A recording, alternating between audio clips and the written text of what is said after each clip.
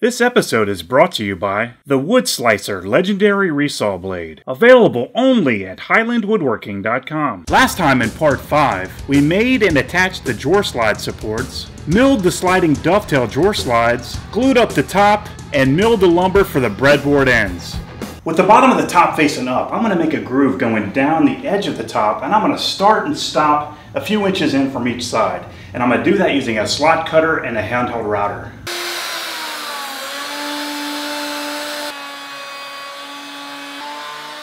Now with the bottoms of the breadboard ends facing up, I'll do the same thing and create a slot all the way down. And because I'm referencing off of the bottom in each case, both the top and the breadboard ends, they should be flush on the bottom.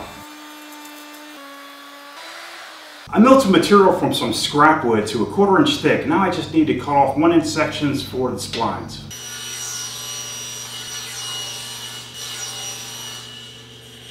I need to glue my splines to the main portion of the top, and I'm going to do that by only putting glue inside the slot itself, because I don't want to get any glue towards the outside edge of the spline, because that's where the breadboard edge is going to go later.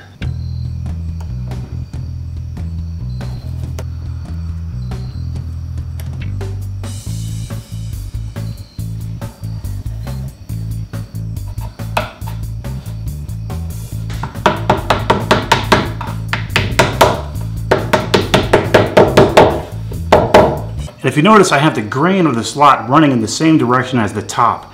So when the top expands and contracts, the spline will also expand and contract in the same direction.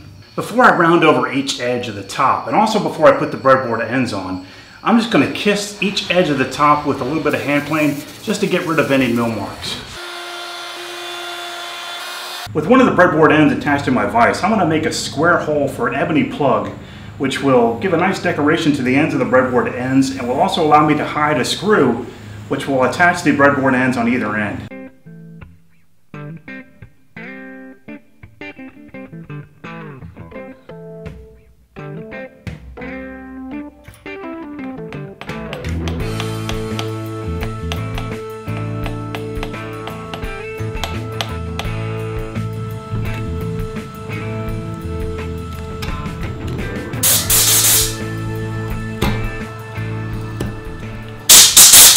Using that same process, I made a rectangular recess in the center of the breadboard end using the square hole punch.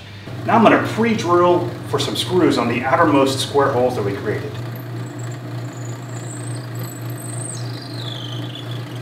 I elongated the back side of the screw hole to allow the screw to move as the top expands and contracts.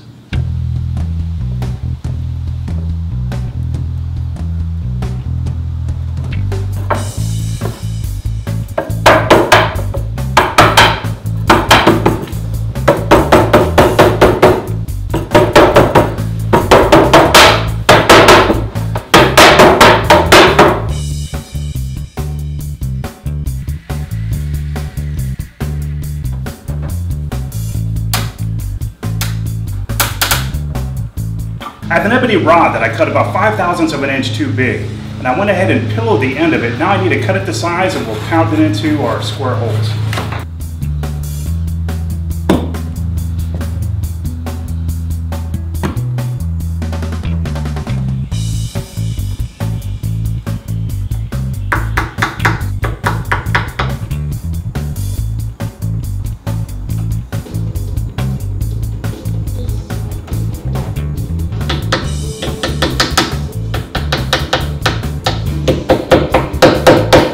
With the top clamped to my mortise here, I'm going to make a slot in each corner to receive the ebony spline.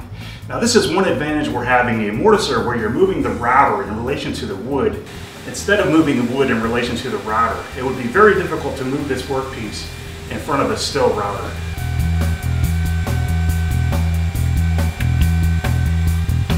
I'm going to square up the rounded ends of these slots left by the router using a square hole punch.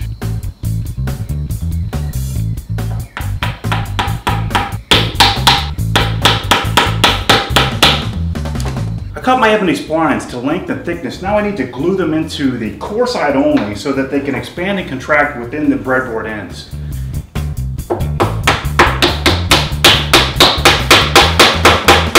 The next thing I need to do is remove this excess spline material so that I have the amount of reveal that I need extending out of the side of the top. So I have the top upside down on my bench, and I'm going to use a flush trim router bit that's a 1/2 inch in diameter. And I've replaced the 1/2 inch bearing with a 3/4 inch bearing so that I will get the required reveal that I need.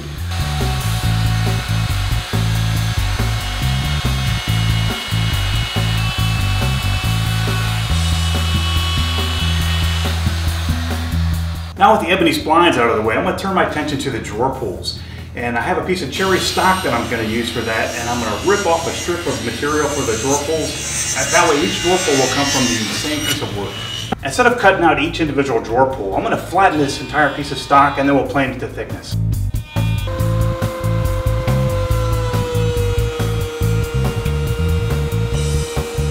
With the drawer stock nice and flat and cut to thickness, I'm going to cut it to its final width.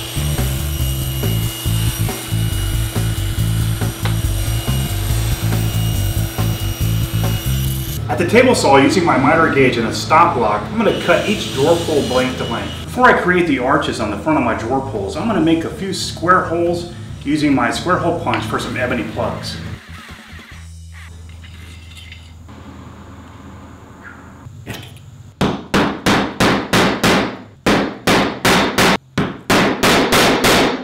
In order to create the arch that I need on my drawer pull, I took a piece of plywood and I traced out a pleasing arch that I wanted, and I cut it out at the bandsaw.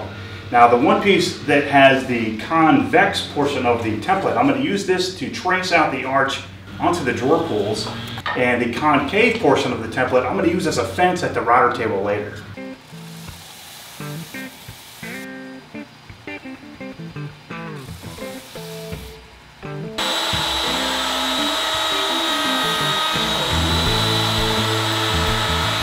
With a 5/8 inch diameter round nose bit, I'm going to finish the finger recess in these arched pulls, and I'm going to use my concave fence to do this. Because our router bit is spinning in this direction, we need to feed our stock in this direction as we follow the contour of the concave fence, being careful not to get our fingers in the way of the router bit.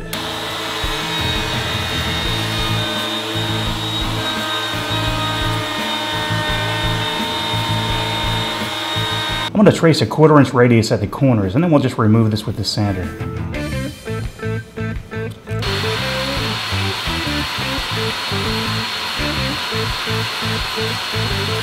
I pre-drilled my drawer pulls into the square plug holes we created on each end.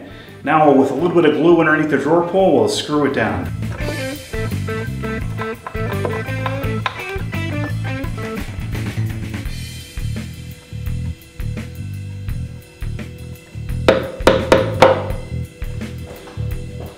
In order to attach the top to the base of the desk, I'm going to use these metal hold-down clips that go into a slot in the rails along the desk. And in order to make those slots, I'm going to use my trusty biscuit joiner, and it's probably one of the very few times I actually use a biscuit joiner. I attached the top using those metal fasteners that I talked about earlier with a few screws, and I also applied a few coats of a mixture of tung oil, varnish, and mineral spirits in equal parts. And I am really happy with how well this turned out. So if this is the first part that you watched and you didn't watch parts 1 through 5, please go back and watch those and maybe watch part 6 again. I think you'll enjoy it a lot more. And if you get a chance, please subscribe to my YouTube channel, and you can also follow on Twitter, and you can like my Facebook page. And that way you can stay up to date with everything Garage Woodworks. Oh, if you go to the Garage Woodworks store, you can buy some really cool stuff like t-shirts and mugs and hats. And those purchases help support the show. Thanks for watching, guys.